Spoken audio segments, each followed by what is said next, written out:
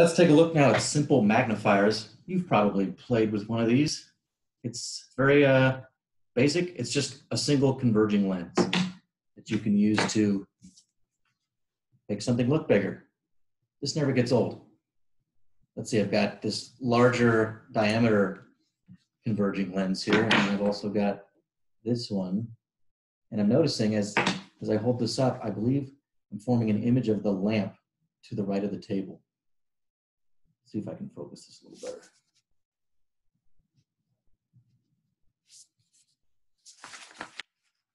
better. Well, that is, you are in fact looking at an image of the light bulb, but there's no interesting features on it, so all you really see is a circle of light. I'll come back to that. Let's review the action of a converging lens when you place the object inside the focal length. I'll do a couple examples here. Converging lens,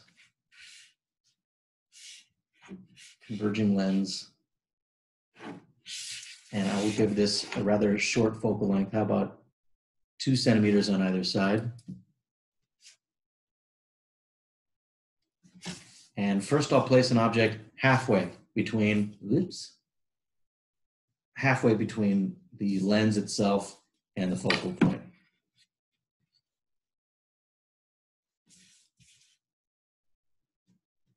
And I will very quickly draw my principal rays. Undeviated ray through the center. Parallel ray that refracts through the focal point, and then a ray that would come from the focal point,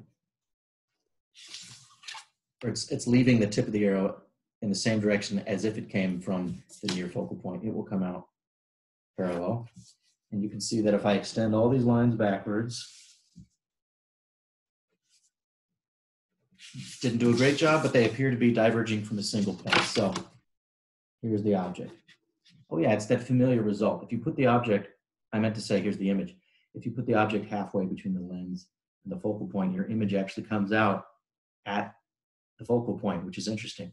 This is an upright image. It's virtual, which means the image distance is negative. Let me repeat this now. Over here, I'll use the same focal length. You know, I'm going to run out of room, so I'll actually redraw it down here. Here's the optical axis. Here's my lens. I went with the focal length of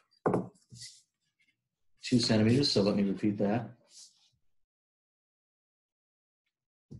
Focal point on 2 centimeters, or on either side of the lens at 2 centimeters. This time though, I will put the object quite a bit closer to the focal point.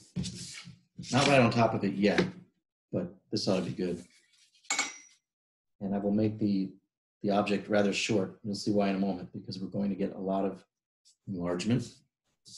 Principal rays. Undeviated ray to the center.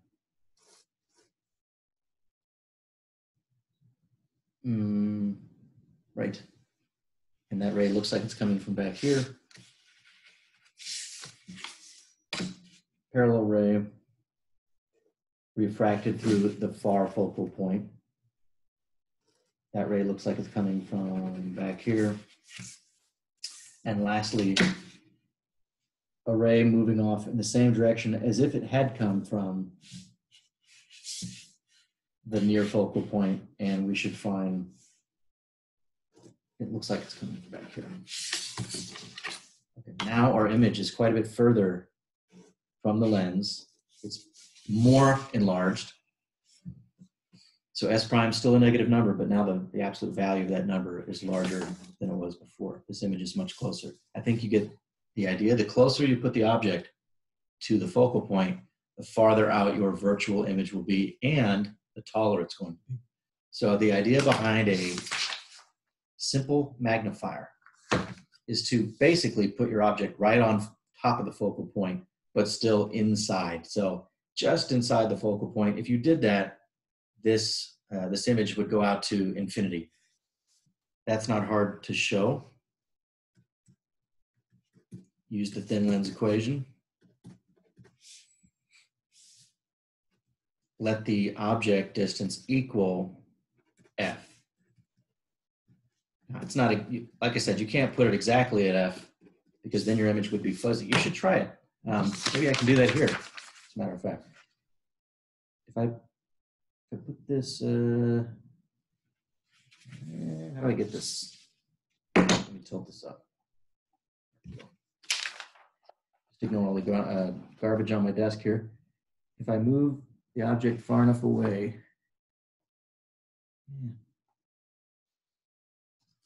okay, I'll come back to that. There's supposed to be a point where it just goes blurry.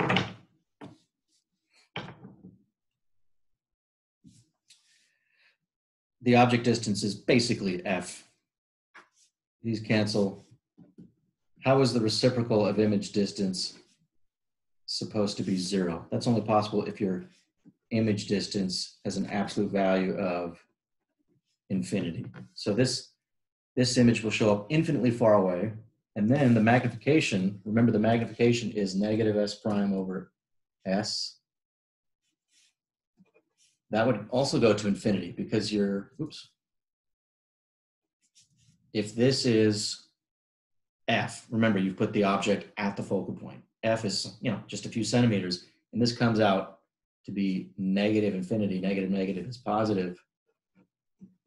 An infinite magnification, does that even make sense? That seems to suggest that I could take the letter E here and scale it up infinitely so that it's, I don't know, if it's only, doesn't matter what it is, right? If you scale any number by infinity, it's now infinity. That doesn't make any sense because it's clearly not infinitely large as I use this magnifying glass.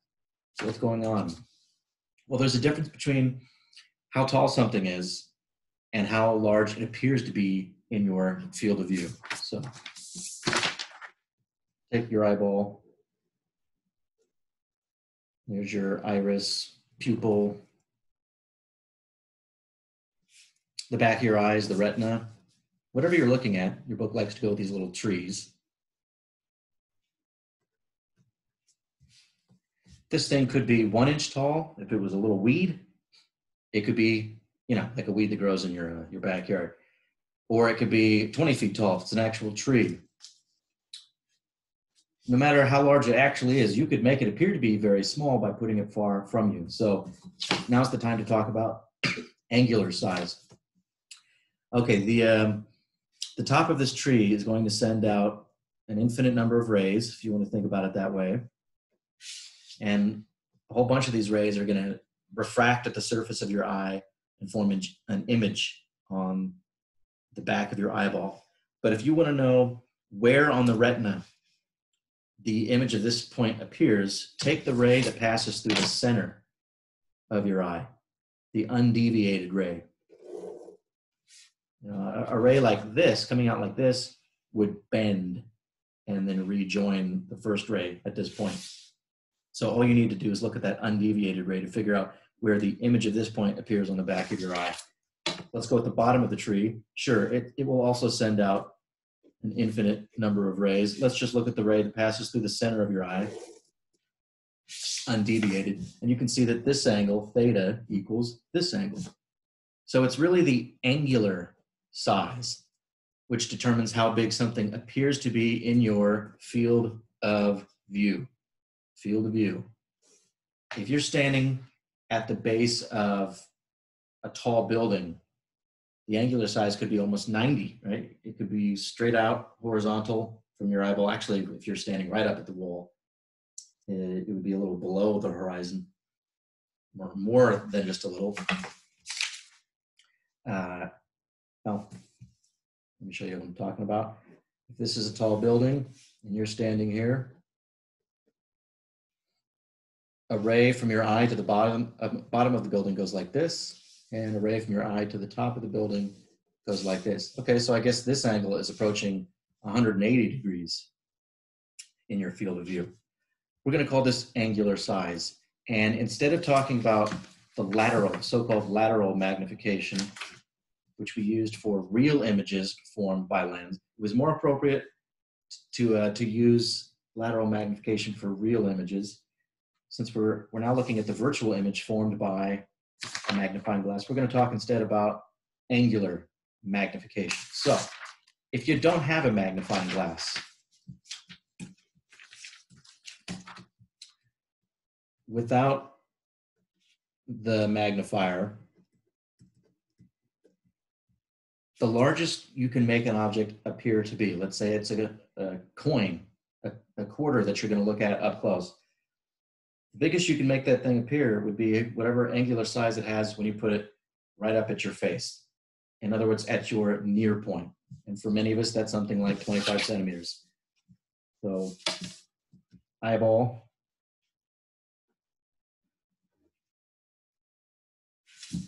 Optical axis. Now, there's no lens here, aside from the lens that represents your eyeball. If you put the object right here, okay, fine, I'll go with the tree. Yeah, that's misleading because that makes it seem like this thing's really far away. It's another little weed in your garden. Let's draw those undeviated rays. Well, the undeviated ray from the bottom of the weed just goes right to the back of your eyeball. So this is the angular size. H is the actual height of the object. We're not dealing with any image here because we have not used a lens. And the distance here, this is as close as you can get it and still focus an image of it on your retina. In other words, this is your near point. This distance is your near point, which your book takes to be 25 centimeters. Could be less if you're young and have exceptional vision. Okay, so what's the angular size? Well, for small theta, remember, if you're looking at something like an eraser, and you're holding it 25 centimeters from your face, even something this large at that distance from your face, the angular size is only a few degrees. And I think I've mentioned that the small angle approximation is valid even as high as 15 degrees. So theta is approximately equal to the tangent of theta. This would be in radians, of course. This relation is only valid if you're measuring your angle in radians. Well, we've got a right triangle here. So the tangent of theta is very easy to determine. That would be height over near point. So when you look at something under normal circumstances, its angular size in radians is simply given by the lateral dimension of the object, whether it's a quarter or a flower or the nose on somebody's face, divided by how far it is from your face, which presumably would be the near point. And the idea is to make this bigger. If you want to magnify something, you need to increase its angular size. See where this is headed? Let's put the object, the little quarter or flower, let's put it just inside the focal point of a converging lens. And instead of looking at something this big, we'll produce an image that is, granted, infinitely high, but it's also infinitely far away. Can you imagine that? Mountains are really tall, but they're also generally very far from you, so they don't look that big.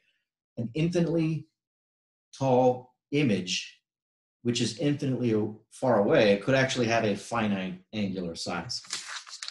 And we seek to find that angular size. So let's draw a ray diagram. Okay. Well, I kind of don't really need to, do I? Because I've already done it here, basically. I guess I can make a slightly nicer diagram.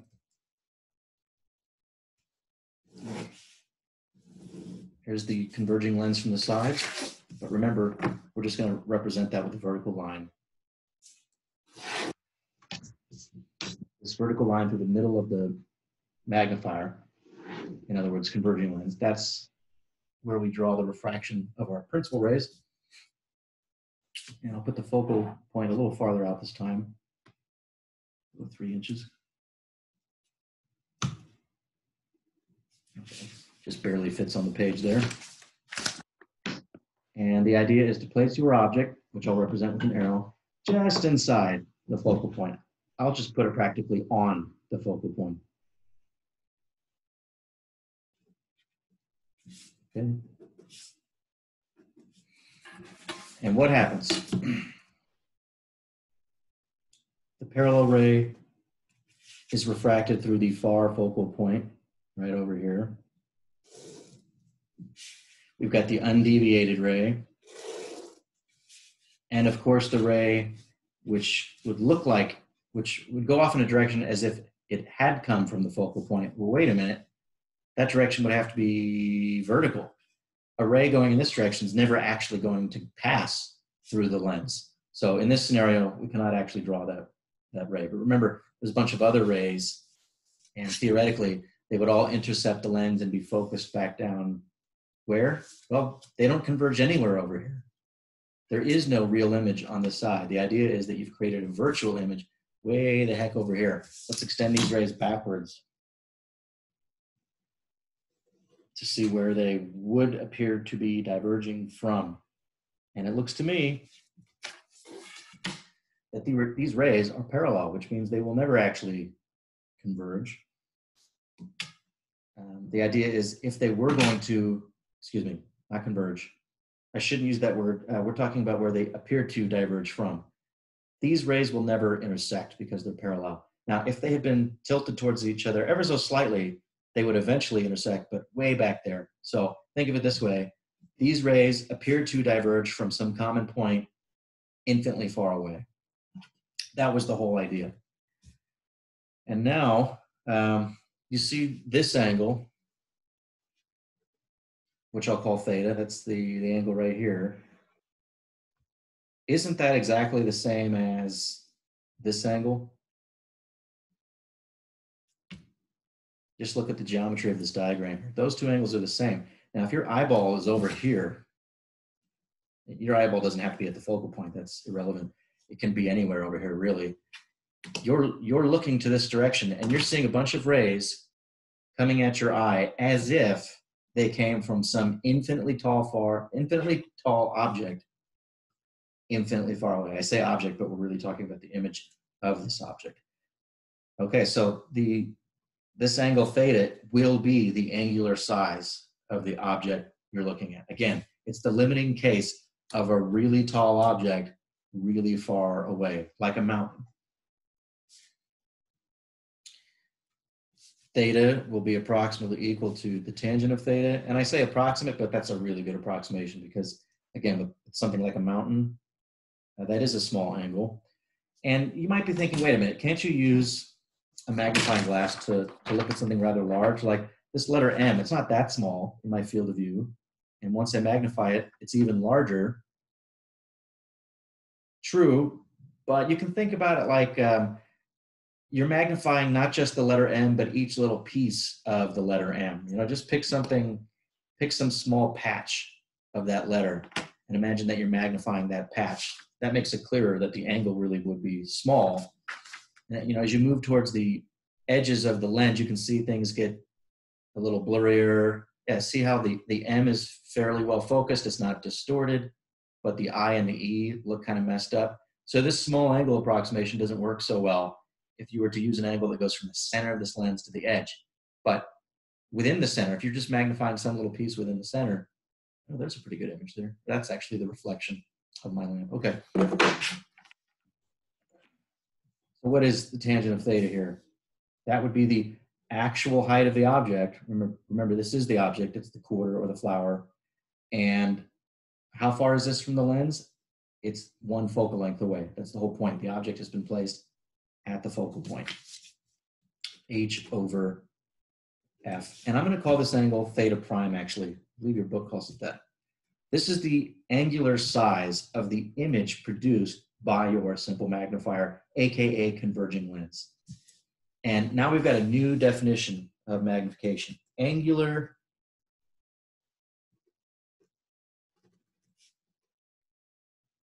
magnification. Your book uses a capital M to distinguish this type of magnification from the lateral magnification, which is little m. All we have to do is ask, what's the angular size of the image that you've made with your magnifying glass compared to the angular size that it would have if you just put it at your near point and didn't use a magnifying glass? That's it. Like, this is how big you can make it look without the use of a magnifying glass. This is how big you can make it look with the use of a magnifying glass. And we just plop in our expressions. We just found that theta prime is H over F. And the angle you would see, angular size you would see without the use of a magnifying glass is h over the near point. You can do the simplification. That comes out, oops, that's a p, near point. That comes out to near point divided by f. There it is. That's the angular magnification of a simple magnifier. And you can crunch these numbers in your head easily. This lens here, let's see if I can focus the light from this lamp. Now this lamp is not infinitely far away. Remember, to determine the focal length, you really need a light source that's infinitely far away. Close enough. So I'm going to move this back and forth until that image is focused. I'm focusing really an image of the light bulb itself. And you can't see the lens, but I'm going to estimate that's something like 20 centimeters away. So I just placed this lens about 20 centimeters away from the paper. For sunlight, I would probably need even less distance to focus. So let's say 15 centimeters, something like that. Okay, near point. If your near point is 30 centimeters divided by a focal length of 15 centimeters would give you a magnification of 2. I guess that sounds reasonable. Let's see here. Does the letter M look twice as big when I pass the magnifying glass in front of it? Roughly? Okay, so that checks out. Maybe a little bit less than double the angular size. This is too much fun. I could just keep doing this for the next hour. Okay, this is how it's presented in your book. There is another way of using a simple magnifier where you can get slightly greater magnification. And I should point out, if your near point is 25 centimeters, 25 centimeters over, suppose you had a magnifying glass with a focal length of 5 centimeters. It would be 5 times the angular size. And you're starting to think, awesome, why don't I just get shorter and shorter focal lengths, and I could blow something up by a factor of 20, 30, 100. And that's kind of exciting to think about, but you run into some problems. A simple converging lens, a single thin lens, there's a limit to how short that focal length can get. Eventually you run into these problems, chromatic aberration and spherical aberration. The lens just wouldn't focus very well. So there is a limit to how good that can get. Also, there's the limitations placed on us by the wave nature of light. Diffraction would become an issue.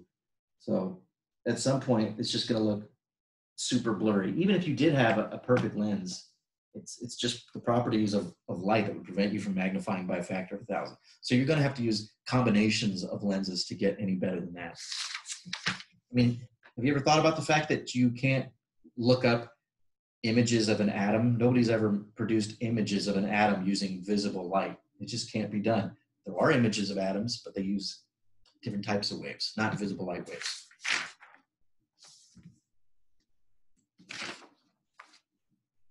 Okay, how else can we use this simple magnifier to produce an image with a slightly larger angular size? The advantage of this method of using a magnifying glass, the method presented in the chapter, is that the image is infinitely far away. And remember, a normal person's eye doesn't require any accommodation to view an image at infinity. When the ciliary muscles in your eye are in a relaxed state, that's when the lens within your eye is at its thinnest. You're focusing images that are infinitely far away. So it's easy on the eye to use a magnifying glass in this manner. But if you're willing to strain just a little bit, it's not really straining, but if you're willing to focus with your eyes or accommodate, then you can get slightly greater magnification out of the thin lens or the converging lens. And the way you would do that is by placing the image not at infinity, but at your near point. Remember, if an object is placed at your near point, you can focus it on your retina. Your ciliary muscles are capable of squeezing that little lens inside your eyeball enough to make its focal length short enough that you do focus the image on the retina. So for that to be the case, you would not want your object to be right on top of the focal point. Put it inside the focal point at just the right place so that the image shows up at your near point, which could be something like 25 centimeters. or even 15 centimeters. So let's analyze the angular magnification in this case. So this is going to be my theta prime now, right here. Yeah, look at this undeviated ray. Theta prime.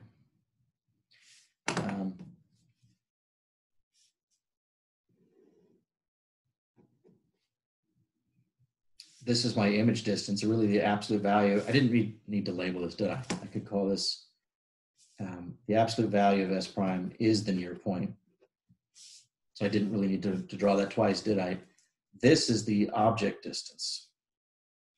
Okay, so I could also use this little triangle. I think I'll do that. See this little triangle here? We've got the actual height of the object, h, divided by the object distance. That would be the tangent of theta prime. Should have called that theta prime. So theta prime is approximately equal to the tangent theta prime. That would be the object height over the object distance. So we need to determine what this object distance is. I'll do that over here. We use the thin lens equation. 1 over s plus 1 over s prime equals 1 over f. So that means 1 over s is reciprocal of focal length minus 1 over s prime. But s prime is equal to the negative of the near point. Remember, since the image that comes out is a virtual image, the image distance needs to be a negative number, and I'm using NP to mean the absolute value of the near point. Okay, so 1 over s is going to be 1 over f. Well, minus 1 over negative NP would be plus 1 over NP. Okay, so now we've got the reciprocal of the object distance. And that's actually what we want, because the angular size of the image, that's the same as the angular size of where this object is. And don't be confused here. This is not, if you're looking through the lens, here's the lens, you don't actually see this. What you see is the image. The rays that come out of here have been bent to appear that they come from here. So I really shouldn't talk about angular size of this because nobody sees this. I'm really just talking about that angle. This angle is the same as this angle, and that angle is what we refer to as the angular size of the image. Okay, so tangent of theta prime, which is the same as theta prime, that would be h over s, or in other words, h times 1 over s. And we just determined that 1 over s is this.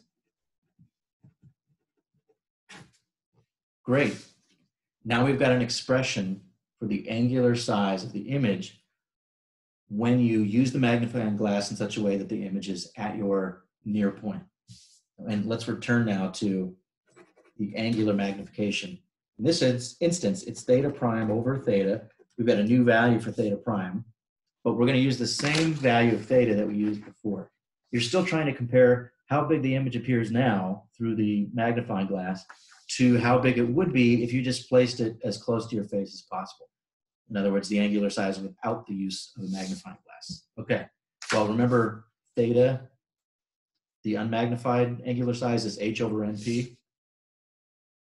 Okay, so that's h times 1 over f plus 1 over the near point divided by h over near point. And you see how the h's cancel? It's irrelevant whether you're looking at a penny or a quarter. That lateral dimension just disappears.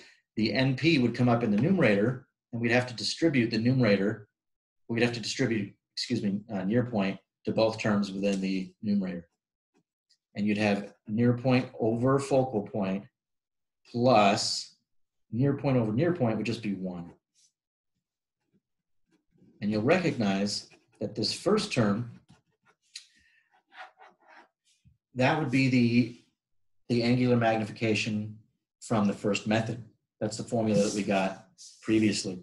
If you use the magnifying glass in such a way that the image is at infinity, that is your magnification. So we've gone 1 greater than that. And I failed to mention, your book talks about this, really the greatest practical magnification that you can get from a single converging lens is something like 4. You're not going to get much greater than 4. So this will get you from 4 to 5. I would say the difference between 2 and 3 or 3 and 4, that's significant. And I can't actually demonstrate this to you in the camera because the camera is the one collecting this image and sending it to the computer right now, not your eyeball. Your eyeball, could I? Because cameras do focus, but I don't think this one focuses automatically. So I encourage you to get one of these. They're really cheap. Like I said, you can get them from the dollar store and see if you can try these 2 methods. You'll just have to move the lens back and forth and find the 2 places where the image comes into focus. But you'll notice that when you've placed the object, let's see here. What are the 2 situations? You're going to either put the object at the focal point. That was my original picture. Either put it at the focal point or put it inside the focal point. And that corresponds to, if you're, let's say I want to magnify this marker. I could put the magnifying glass so that the marker is at the focal point, or put it inside the focal point, which means move the object a little closer. So do this. Just put the object far from the lens, bring it towards the lens until you can easily see a magnified, sharp image. Then put it a little closer and try to find the second spot where you can bring the image into focus. But you'll notice that requires your eye to work a little. You'll feel the difference between your eye being relaxed and your eye focusing. So 2 different places at which you can produce an image of something using a magnifying glass. And the second case will look a little bit larger, but it will require some effort on the part of your eye. There's a homework problem pertaining to this, and we'll look at that next. The problem I referred to is number 14 from chapter 35. One of you emailed me about this, so I suspect that we're going to find the solutions manual is problematic. Oh, I'm sorry. Are you having trouble reading that? Let me help you out there. Number 14. Whoa, I'm looking at the word magnify through a magnifying glass. That is so meta. We're told that a simple magnifier has a magnification of 5 times. What they're referring to is the magnification when you use it in the normal way, where your eye is relaxed and the image is at infinity. And so we're going to use that fact to find the focal length of this magnifier. But then they say, what you'd like to do is put the image at the near point. In other words, now use the magnifying glass in that second way that we discussed. How far should you hold the object from the lens if you want the distance to appear at the near point? So both methods show up in this problem. Well, the first method of using a simple magnifier that we discussed, in that method, the magnification is simply your near point over focal length.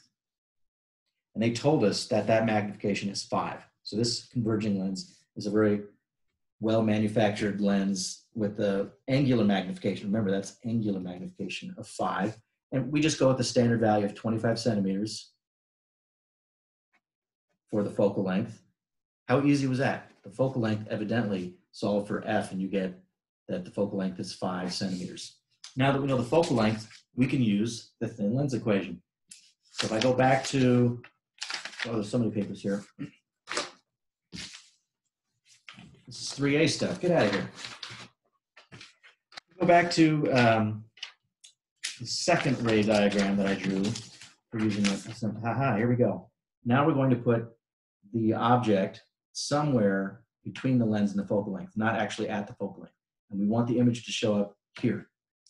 We just use the thin lens equation. I've got some space right here to do that.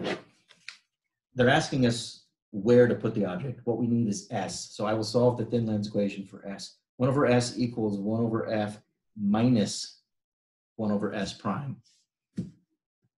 Well, that's 1 over 5 centimeters. Just keep in mind that we're using centimeters here. Minus 1 over, and here's where you have to be careful. Here's where the solutions manual goofed. The image distance, remember, is a negative number. because it's virtual. We know that the image needs to be at the near point, which is 25 centimeters from the lens. So I need to put a negative 25 here. Aha. So I'm really taking 1/5 and adding 1/25. Well, wouldn't that be 5/25? That's 1/5 plus 1/25, and that's 6/25. Okay, so 1 over s, 1 over the object distance, is 6/25. That means that the object distance is, let's just take the reciprocal. What is 25 divided by 6? 4.17 centimeters. You need to put the object 4.17 centimeters away from the lens. And note, that would still put it inside the focal point. The focal point is 5 centimeters away from the lens. So that would still produce a virtual image. Your solutions manual goofed. Here's their solution. I'm sorry, are you having trouble reading it? Let me magnify that for you. Is that good enough? Right about here. See that? They put 1 over 5 minus 1 over positive 25. Oops. That would lead to an object distance of 6 centimeters. That's no good. 6 centimeters would put your object outside the focal point, and then you're not going to get a virtual image. You won't even be able to use this as a magnifying glass. So everybody makes mistakes. Even you, even the people who wrote the solutions. Don't feel bad about yourself. Well, at least not for that reason. There's probably other reasons you should feel bad about yourself. Okay, so next up would be to look at how the simple magnifier is used as one element in a compound optical system. And the two that we'll look at, of course, are the microscope, in which case this magnifier is used just as the eyepiece, and a telescope, where also the simple magnifier is used as an eyepiece. So you're halfway to understanding how a microscope and a telescope work if you understand how a single converging lens can be used to blow up an object into a virtual image.